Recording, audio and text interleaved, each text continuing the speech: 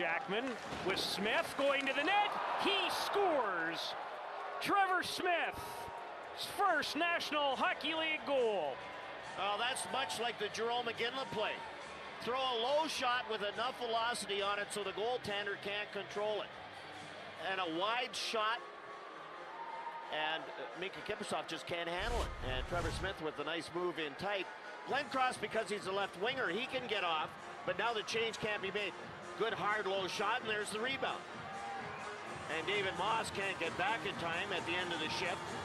And there's the move. Good hands by Trevor Smith in tight, and gets it by Mika Kiprusoff.